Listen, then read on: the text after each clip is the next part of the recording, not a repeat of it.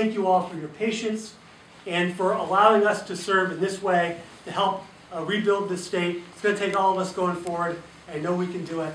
So thank you for all that you've done. Thank you for your patience, and we'll get there. And now, I should say, we decided we're doing things differently in Irene. So we're not going to cut a ribbon. We're not going to stand outside and be cold. We're going to celebrate the last mile by everybody throwing up their hats. So this is to the road crew. I call them our Vermont road heroes. This is to all of you in these communities who have carried on and kept on going and growing. And this is to Vermont Strong. Ready? 1, 2, 3.